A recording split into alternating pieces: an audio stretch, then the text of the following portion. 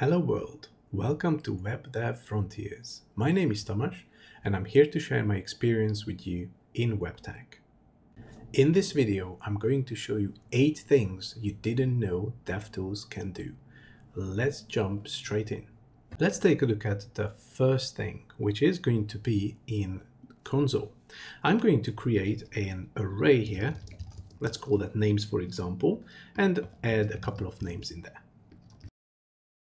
Once I have the names variable available, I can just type in console.table and have the array displayed in a nice table-like format. Why I really like this is because I also get the index values printed. Now, of course, this particular solution seems very easy to use, but it's even more useful when you look at some more complex structures, such as an array of objects. So let's take a look at a more complex example. Here is a characters array of objects with Star Wars characters. So I'm just going to add this to my console. And now we can type console.table and just list out the characters from here. And we will again get a nice table overview. So this is very useful for exploring more complex structures. And please remember that you can not only use console.table from within the console, but you could also add console.table as a call in your application as well, and then have some data printed to your DevTools. The second example that I would like to show you is related to the sources panel in DevTools. Now here we have a sample application which has been written in JavaScript. We have a button here that says greet me now. I'm going to click on it, but I just get a single letter back. So something is clearly wrong with my JavaScript code. Now I could go back to my editor and look at the source code, or I could open up the sources panel here, find the 2 JavaScript files that make up my application, and I could add some breakpoints into that. So let's go into greetings.js as well as main.js to see what's going on. Okay, so it seems that we are randomly picking a greeting from an array, and this is it. Now, obviously I can already see what the issue is. I have a comma separated list as opposed to an actual array, but let's see how we could actually debug this should the code base be much larger than this. So of course I could add a debugger line on line number 5 just to make sure that I get a random index, and maybe line number 6 as well. And I can do so by clicking the lines next to the code that I would like to debug. And all I need to do now is refresh the application, and immediately I can see on the right hand side that I have both the value for random index and for greetings as well. Now if I hit the greet me button, you can see that we get this message here which says pause in debugger, and our code execution is now stopped because we asked this line to be debugged. And now we can utilize this arrow here, which steps over to the next function call, and we can go through every single line that we have marked to be debugged. Furthermore, we can hover our mouse over this and we can see the actual values that have been calculated by JavaScript. So in this case, random index is going to be 10. And then we see that greetings is hi, hello, and ciao. And we're going to pass random index 10 in there. So this is very helpful to actually get a live view of variables and see how your code is going to be executed. And if we want to resume the script execution, all we need to do is click on this play button right here. Now I'm going to go ahead and update my code, and notice that I have a line in here that says debugger. So I can actually programmatically create a debug point in my JavaScript code. So I'm just going to save this, go back to the browser, get rid of these debug points, and I can do that by again clicking on the appropriate lines, refresh the app, and notice the debugger statement is there. So let's go ahead and click the button, and we are now stopping the code execution. So notice random index is not set, so we can step into that function. There we go. So now we will have a value once the math floor and math random values got calculated. So we can hover our mouse over here and we see that we now have random index set to 5. And this is also identified here on the right hand side in DevTools. In this next example, I would like to show you how you can also debug a Node.js application using your browser's DevTools panel. So notice I have here app.js, which is a very simple Node.js application. And all I need to do now is start up my Node.js application with the appropriate flag so that it can be debugged inside DevTools. So let me type in node-inspect-brk and just call app.js normally. Now notice we have a message here that says debugger is listening on localhost 9229. So all we need to do now is switch back to our DevTools panel, open up a new tab in Chrome and go to Chrome://inspect. And notice we have this button here that says configure. So let's click on that and let's add the IP address of 127.0.0.1 and then the port was 9229. And we're going to hit enter. So this port is now added. And notice we already have a remote target here, which is app.js. Now I could do two things. I could actually click on this link here that says open dedicated DevTools for Node, or I could click on inspect. In this case, I'm going to get this particular window open up, and this is now my Node.js application. And what I can do now, I can add debug points again. So I could, for example, add the debug line here, or I could also in Node.js just add the debugger statement inside my code. Okay, so now we can step through the various function calls. Okay, we now filter through characters. Notice we get access to the individual objects. And sooner or later, we're going to realize that the reason why we are not returning anything is going to be because our affiliation is in uppercase letters, whereas we're comparing it with lowercase. Okay, so again, we are now debugging a Node.js application inside DevTools, which is really, really useful for larger Node.js applications. Next up, I would like to show you how to run a so-called coverage test. Now, if you've done some testing in any programming language before or any framework, this is not the same test. So inside DevTools, a coverage test essentially shows us the amount of JavaScript and the amount of CSS that is currently being used on a page. And as you can see, there's no such menu item here on top which says coverage, so we need to bring that up as an additional tool. Notice we have these three dots here. So if you click on that, you have access to additional tools within DevTools itself. And one of them is called coverage. So I'm going to click on that, and that's going to bring up the coverage panel. I'm going to hit this button here, which is going to refresh the page, and it's going to run essentially the coverage test. Now I only have some CSS on this page, and I can immediately see by looking at the usage visualization column that there's a fair bit of CSS that is not being used on this particular page. Now actually clicking on this URL here will bring up this sources panel, and it's going to give me a view of my style.css file. And it's very easy to understand. Essentially, anywhere where I see red on the left-hand side here are CSS rules that are not being used on this page. The green bars are actually being used on the page. Now, the one caveat that I would like you to remember is that the coverage test is very useful, but it only looks at the current page and it doesn't take into consideration things like event listeners. So you may be adding additional elements to a page and you may have some different styles for that, which you bundle into the same CSS style. So coverage is not able to detect those.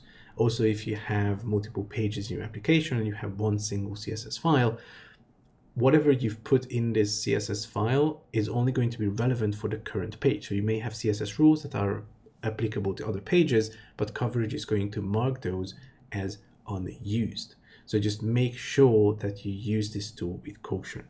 What's also really great about coverage, by the way, is that you can also run the coverage test using a script. And you can just write some Node.js script to open up your page, run a coverage test either for CSS or for JavaScript, and potentially you could create a CSS file or a JavaScript file with only the bits and pieces that are used on a current page. And in order to do that, we need to use a tool called Puppeteer. Okay, I'm going to record a video maybe later on about Puppeteer itself, but very simply put, what we do is we mimic the behavior of the Chrome browser programmatically. So what we're doing, we're opening Puppeteer, we're opening a new page, we start the coverage test for CSS, we navigate to localhost 8080, which is where my application is running, and then we stop the coverage test. And then using some code, we iterate through only the used bytes and then save that out to a CSS file called used_CSS. So let's actually run this. And let's open up the file. And this is the CSS that is only used on the page. This could be useful for things like creating inline CSS for web performance. But again, just remember what I said, use this with caution. Next, I would like to talk to you about the viewport size. Did you know that Chrome, when you have DevTools open, will actually show you the size of your current viewport? And what I'm going to show you now is the picture element, which uses a source element that displays two images. So if we have the media query that is matching our source element here, we're going to be displaying an image that is 200 by 200 pixels wide. And then as a fallback image, we have another one, which is 500 times 300.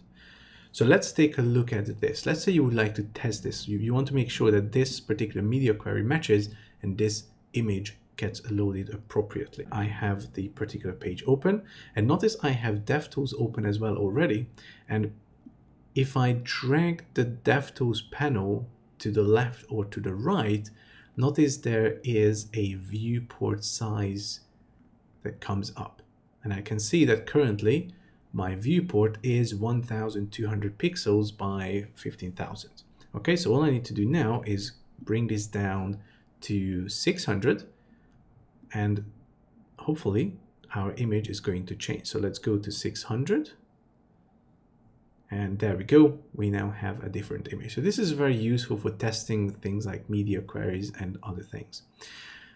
Notice also this button here, which is a combination of a laptop and a mobile device. And the button is called the device toolbar toggler. So I'm going to click on that.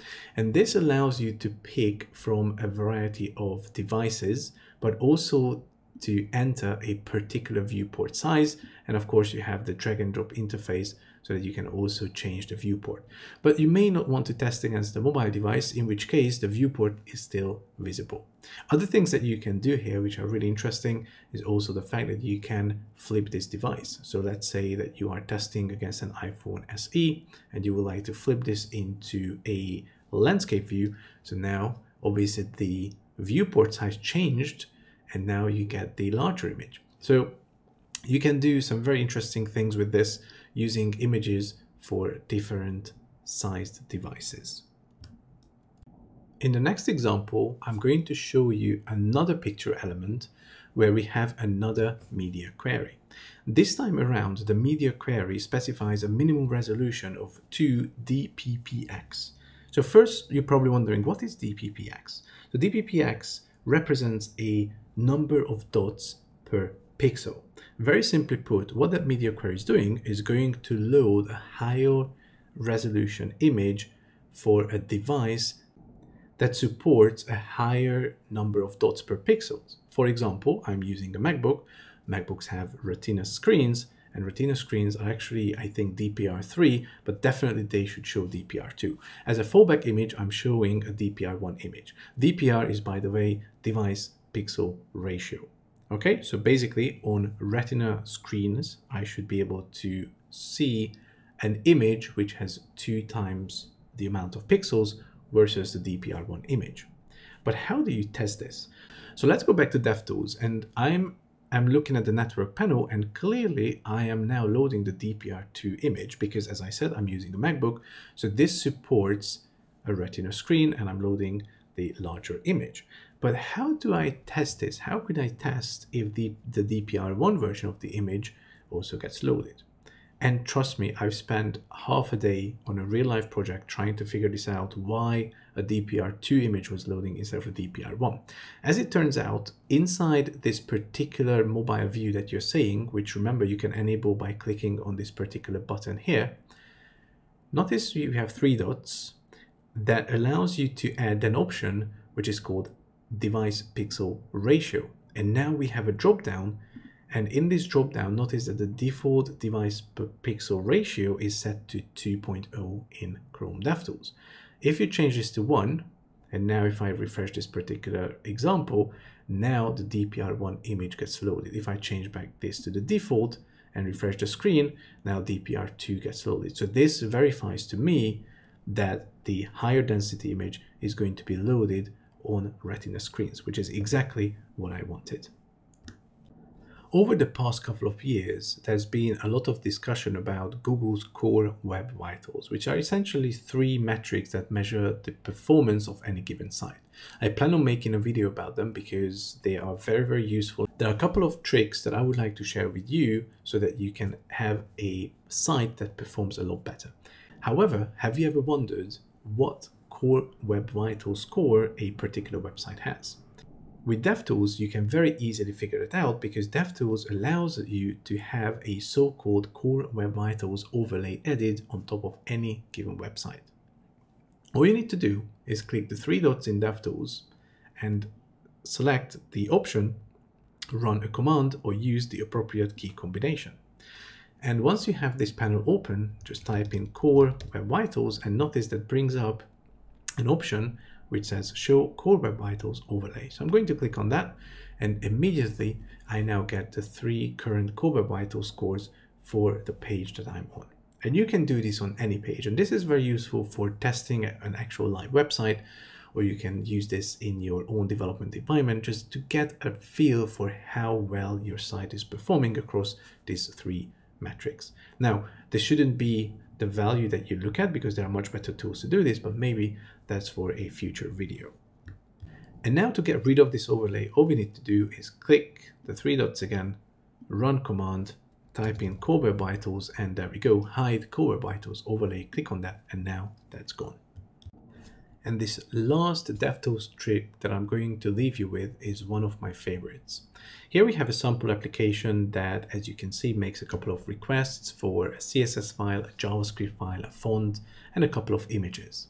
Did you know that if you hover your mouse over any of these while pressing the Shift key on your keyboard, you can actually see which request originated from what resource and what subsequent requests that particular highlighted resource has made. So in this example, I have my mouse over app.css and I'm pressing the Shift key.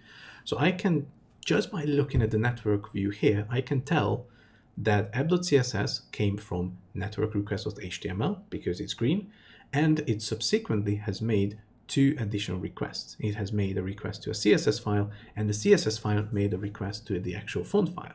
Now, if I hover my mouse over the font file, I can see that it came from the CSS file, and then that subsequently came from network request.html. If I hover my mouse over the JavaScript file, I can see that the JavaScript file was requested by the HTML because it's green, and the 2 JPEG files, because they are red, were requested by this JavaScript file. So this is very interesting to me because it allows me to explore an application really, really fast and allows me to see where particular resources came from, where they originated from, and whether they have made any additional requests. And there you have it. These were the 8 DevTools hints that I'm hoping you didn't know about, but I'm hoping that you can add these to your DevTools tool belt. If you enjoyed this video, please give it a like. Also, don't forget to subscribe, and I'll see you in the next one.